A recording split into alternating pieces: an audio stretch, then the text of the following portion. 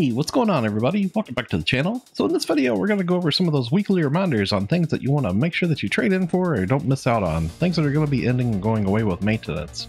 Now, the first half of this video, we're going to show you new things and things that are kind of limited. In the second half of the video, we'll do those static weekly trades that you should always do. Now, speaking of which, we're going to go ahead and go over right away first to begin with. If you look at the game here, there's actually some new trades that got added into the game, some new weekly trades, and I wanted to go ahead and go over that. There's actually a weekly trade that you can do now where you can get 10 of these in rare drop rate, 100%. You can find that right there in the recycle shop. So you definitely want to make sure you trade in for these. It just takes NEX cubes, so you can use 60 NEX cubes to get a hold of 10 of these 100% rare drop rate 1 hour. That's really, really big. Make sure you trade in for those. Now, another trade that got added in is directly right below that. You can see this add preset skills level 1. Now this you can trade in for 3 a week as well, and it just takes 10 NEX cubes as well to trade in for this too. So 30 NEX cubes per week. And you want to make sure that you trade in for these. You can actually generate Fixa level 1 on any weapon with this thing. And I believe it actually passes at 100% rate too. So you're like guaranteed to generate a Fixa on something. So this is definitely cool for being able to generate fixes on weapons and trying to get the one that you want. So definitely trade in for that too. Okay, so we do have a couple of Arks record rankings going on this week. We actually have 3 individual Arks record rankings. So if you open up your menu and then you go to personal and then the Arks record and then random challenge record, you can see right here, the first one we'll mention is going to be the West Kavaris Stage 1. Now this one you can do just one run of and you'll get a participation reward for the Arks record badge 20. And if you do really good on it, you might possibly get silver or gold, getting even more Arks record badges. Now, when it comes to all of these Arks record rankings, it is an individual ranking board per ship. So if you have characters on multiple ships, it's a good idea to try to do 1 run per ship. That way so you get even more of those Arks record badges, and you can use those to trade in for those weekly star gems. Now, the way that you would find this one is over in West Kavaris. If you open up your world map here and you go over to Kavaris, it'll be right here next to this Ryuka here from Matalhana West. And you can see that little blue icon there signifies that's where you would start up the dash. Now for the other Arks record ranking that we have here, this one is for Broken World Solo. Now this one's for the Cocoon Tower that you see behind me here. And this one's actually a little special. So this one is actually for Ranger only and for Gunner only. Now this is actually an individual ranking per each one of these classes. So you'll actually get individual rewards, but you want to make sure that you try to do 1 run with Ranger and also 1 run with Gunner. That way so you get yourself a participation reward for both of these rankings, because it's actually an individual one. Now, of course, you could also try to go even extra hard and you could possibly get like silver or gold and get even more badges. So it's a really good time to get a hold of a lot of these Arks record badges this week. So make sure you try to hit all 3 of those records. So I do want to point out that Xiemi shops for the seasonal point trades are going to be disappearing. As you can see here, both of these 2 shops that we have are currently going to be going away with upcoming maintenance. So if you still have anything to trade in for here seasonal point wise, make sure you go through here and trade in any of your points that you still have. So I did want to point out, this is going to be your last chance to make sure that you use all your scratch tickets for the Winter 23 through 24 SP scratch. So you want to make sure that you go through and scratch any of the extra tickets that you have on this, because this will be going away. And saying that as well, make sure you go through, if you have been scratching on it, make sure you use any of those selector tickets that you have too, where you can pick any of the items that you want out of this prize listing.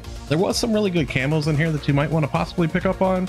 And most importantly, down here at the bottom, if you have the selector tickets shit, the 100 star gems is always a good prize to pick. So one more scratch that's going to be coming to an end as well is going to be the NGS Accessory Revival. So again, if you've been scratching on this, make sure you go through and use your selector ticket. As well, you just might want to go through here through the prize listing of the bonus scratch as well through the prize list and just see if there's anything in here in the scratch that you might want to pick up on. There was a lot of really good stuff inside of here. So definitely a good time to pick up some of this stuff before it's too late. All this stuff's going to go up in value most likely once it's gone. So this part of the video, we're going to go ahead and go over some of those static weekly trades. This will be stuff that you should be doing every week. Most of you will probably know where this stuff is, but we'll go ahead and walk you through just a reminder on it in case you're new and you don't know where this stuff is, or just a refresher for those of you that do. So first up, we're going to go to the first shop on the left here in Central City to the item crate of Travis. Now there has been a couple of new things out here. As I mentioned earlier in the video, the item recycle here, there's 2 things here at the top you want to make sure you trade in for. That's the 10 in drop rate 100% times. You can get 10 of these. It's 1 hour 100% rare drop rate boosters. You want to make sure you trade in for that, and as well as make sure you trade in for these preset skill level 1 things here too. You can get 3 of these a week as well. Then also at the item exchange, you want to make sure you go to the bottom here and trade in for your boosters here for your augmentation success rate booster 10%, so you can get 3 of these. And as well, also mention the Arks record badge exchange. You want to make sure that you get your star gems here. And there's also some other stuff here that you can get if you want it to as well. There's the Aegis Integra as well as the arms refining too here in case if you need those. Now I do want to mention the item exchange Kavaris here actually got updated, and there's some limited time weekly stuff here too for making the Rayar weapons, so this might interest you as well. And also the item exchange Stia, if you need some EX cubes, you can actually get a hold of some here too, so this might actually be something that you might want to look into as well. You can also get some arms refiners here as well. And as well, we're going to go ahead and mention the Aegis Integra exchange. Now towards the bottom down here, they actually increase the amount of these Aegis souls as well as all the Dominas that you can get. You can actually get 5 trades of each of these a week now, which is pretty nice.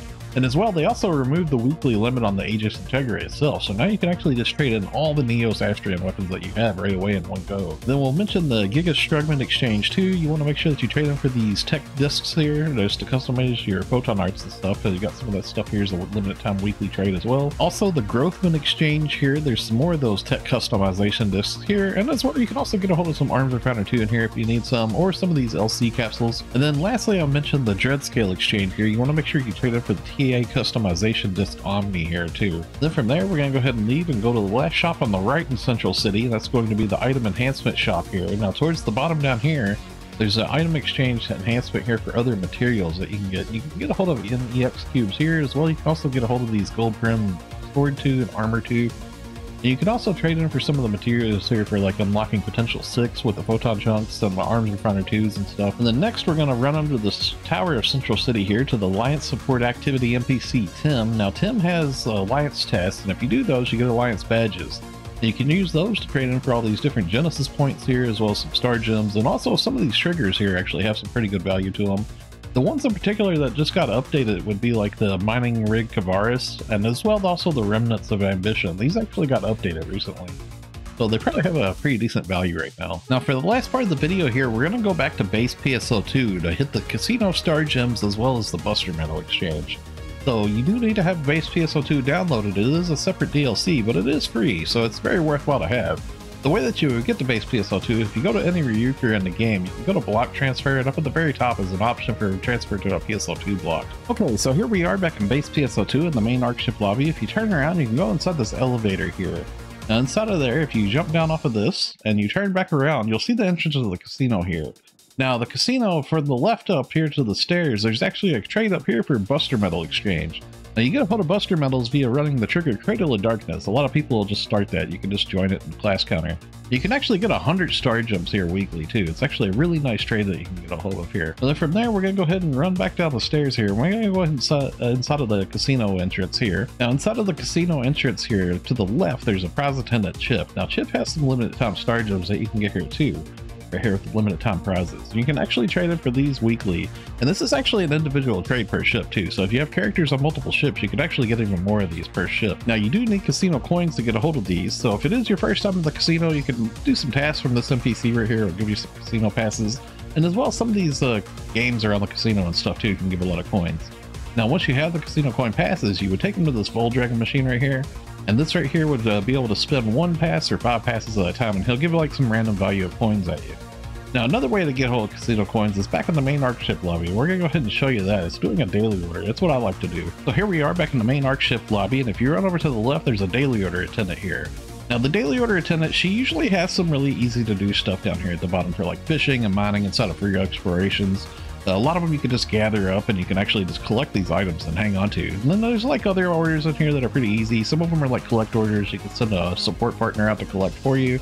Some of them are like really easy kills, and some of them are kind of complex. Now you'll see that I have this one here, for example, already saved up, this marbled meat I collected.